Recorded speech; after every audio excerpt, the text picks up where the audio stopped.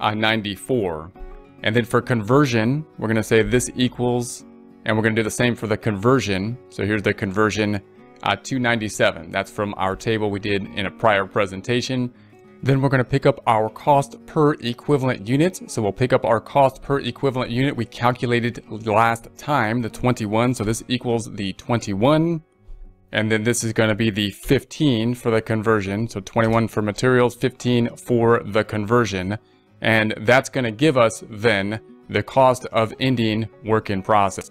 And we will of course multiply those two out. So we've got the units of the 594 times the dollar amount of 21.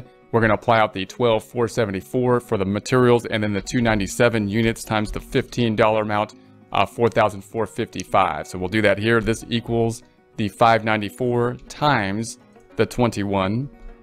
This equals the 297 times the 15, and that gives us the 4455. And then if we sum those two up, this plus this will be the 16,929. So this equals the sum of these two items, the 16,929.